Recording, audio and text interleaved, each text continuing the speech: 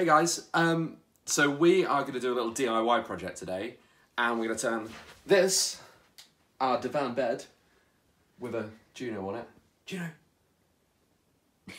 Juno. With a Juno on it, and we're going to turn it into a bed with storage. So,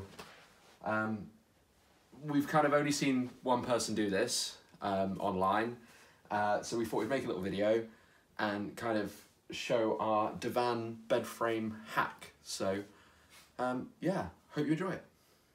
So first job we did, we stripped all of the bed, taken the mattress off, headboard off, because we're gonna repurpose this for something and build a custom headboard with some lights and bits and pieces in it.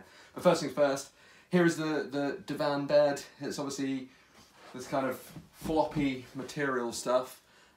We didn't buy one with drawers at the time, and yeah, we've cut this in half before to try and get it up the stairs in our old house, so it's a bit of a wreck. So hopefully we can cut it apart again and strengthen it all up, and yeah, so we're gonna see what's inside. So definitely want to do this. Yeah. Cool. Right. Nice sharp blade. A new blade in, so I've been cutting plasterboard all week, so loads of room to make some storage under here. Have a look. So we've got all this room. We can put a false bottom in this, and yeah, make lots of storage. So I'm just fixing some timber, just so we've got something when we come to do our cladding. Yeah, we'll have something that's going to strengthen the side of the bed.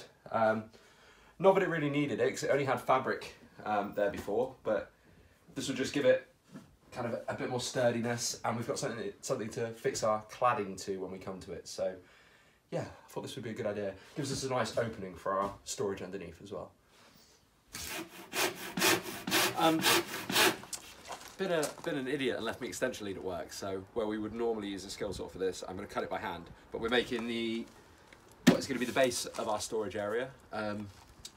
Phoebe just made a very good point. I was about to cut it to full length, and we never would have got it in there because of the supports and the struts and everything. So we're going to do it in 2 halves. Yeah, 4 bits of this, I think, because this is some stuff we had left over when we did some built-in wardrobes. We brought some MDF off of Facebook. So it's a bit tatty, but it's okay. We'll make it work. And yeah, gonna have a saw around by the end of all this cutting. So we have now turned on the radio, the most important thing on site. On site, in our bedroom, I mean. I put this MDF in.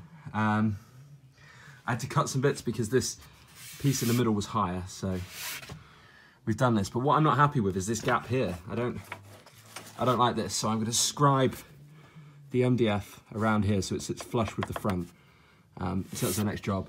There is going to be a gap at the back, and I mean, we could fill that with some MDF as well, but I think with the baskets and everything we're planning on putting in here, you'll never see that, so that might be an addition later on. And it could be because it's Saturday and I'm being lazy, but I don't think that will matter too much. So the first one is scribed in. You can see the difference here, that to this big gap on this one. So I'm going to scribe in this one, cut this round so it sits flush, and then we can start thinking about cladding. Yeah, made a bit of a mess scribing those bits, but they're all in, they're all sat nicely with the front. So we're on to phase 2 of the operation, which is... More wood. Well, yeah, but where are we going? B&Q! There's B&Q over there. It's B&Q. But we just have to make a small stop off, because I might have said earlier that the radio is the most important part of any build. He lied. I lied. But McDonald's is the most important part of any build. It's true. I know. Yeah, that's right. Stop. They served them first. They served them first. Okay. We were here first. What's going on? Conspiracies.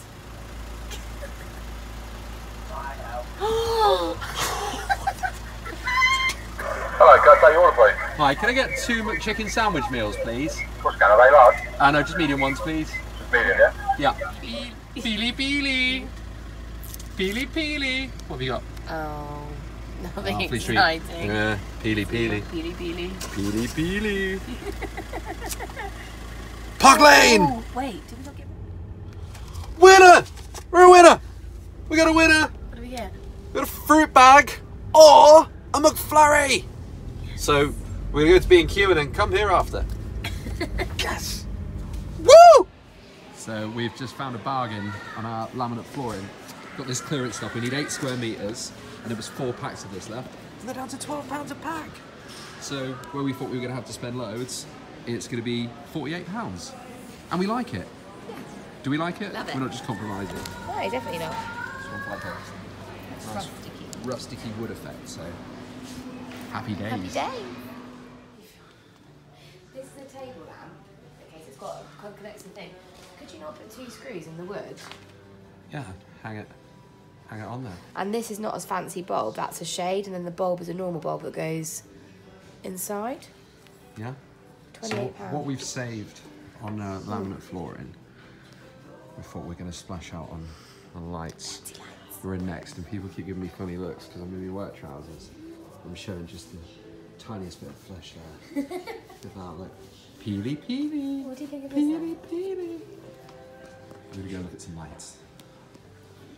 There's the light of my life. Aww. Who's about to spend all our money in next. Well, we can get cheaper ones. You If you like want. these ones. Well, no, I just...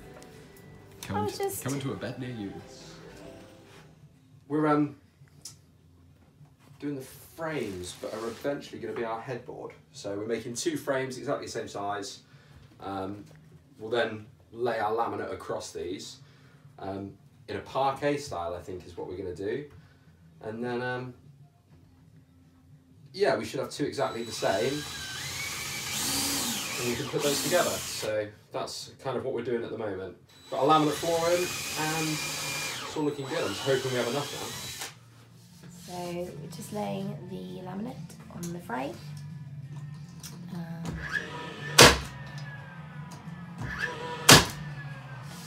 Using Jay's nail gun to secure it down.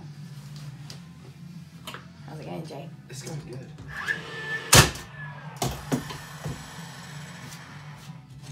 It's going very good.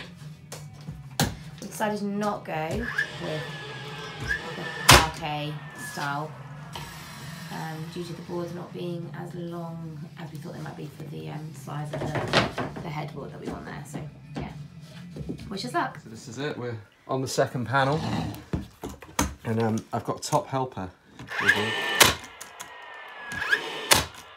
who is now nail gun trained. Ooh.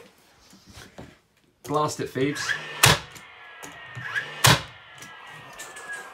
Don't do that. Do you know how dangerous that is? You could have shot me. No, I know that you can't, because if this isn't pressed against... Don't put your hand on if the... this isn't pressed against something, it won't fire. Okay. As long as you're sure. I am sure. You're not trying to get rid of me. I've got it on video. If I disappear mysteriously, she's shot me. We have a headboard. That's going to be the headboard. We've pushed our divan up against it. Tried to keep everything nice and central. What do you reckon so far, Phoebes? Love it. You happy? Yeah. Do you like it? I like it. So now we just need to clad these sides.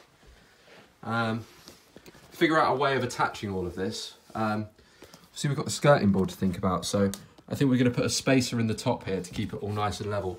And then what we're going to do is maybe finish these edges with some Hessian or some of the fabric we actually cut off the divan. So we shall see. But for now, her ladyship needs a brew. So we kind of forgot that we were filming a video. We did. So What's your name? we've finished cladding the most of it. We've cut these bits out. 2 bits left.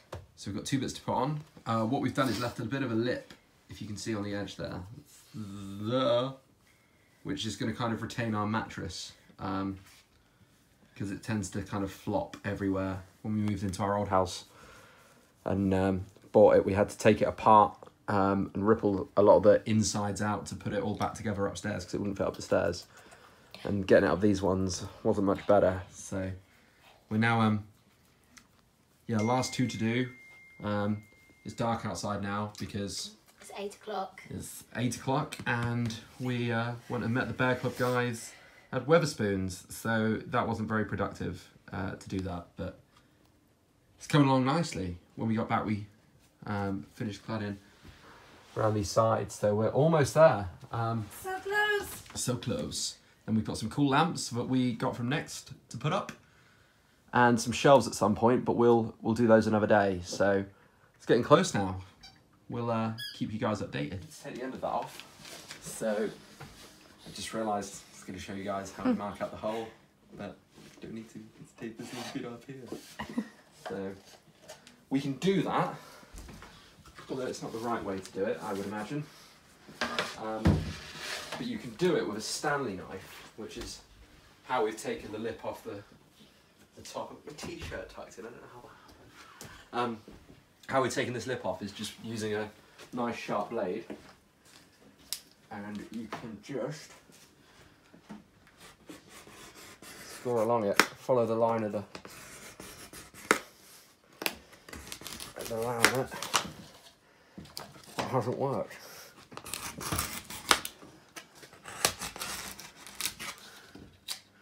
And there we go, gone. Bang, and the lip is gone. So just fit it as we're going to, and then with a nice sharp pencil, which I need to do, we're just going to score around the hole from inside. Oh no, I broke it. Oh no. I broke the pencil. We could be here a while. We should skip Do you know this. having a scratch there? Hey mate. As I was saying, you need a nice sharp pencil.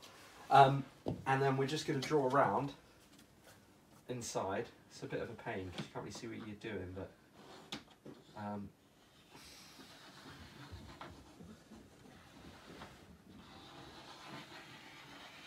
yeah, we're going to just draw around where we're going to be cutting. Oh, I can't get in there. And then hopefully, nice. Oh, don't know what happened here. Yeah, a line to follow, so we'll cut that out with the jigsaw. Take this lip off, fit it, and yeah, got our opening. So we're all done. These are the finishing touches. These are table lamps, but yeah, got them from Next and attached them, and let there be light. Just tidying up to do now, but here it is. It's all done. It is amazing. Happy wife, happy life. Jay's amazing. We'll get some good snaps and show you guys in a little while. But yeah, gonna go tidy up now, as we've got sawdust and nail guns and saws and dog toys and paperwork. And there's our storage. Lights on both sides. At some point we're gonna put Hessian around here. And Phoebe's off now for a couple of weeks on Easter break, so that might be a little job for her. But yeah, can't believe how it came out. It's amazing. Can't believe that, what, 12 hours ago this was just a rickety old divan bed frame. And now we have a lovely bed with storage. We're gonna get some baskets for under there. Bed of dreams. Bed of dreams. So we're all finished. The bed is made. Lights are on. We've tidied up. We've got our storage underneath. Really happy with how it's turned out. What do you think, peeps? Amazing. You like it? Yeah. So there we go. How to turn a divan, rickety old fabricy bed frame thing into yeah, a really cool wooden bed. Very hotel-like, and yeah, I hope this has inspired a few of you to do the same. And if you do, send us some pictures because we'd love to see.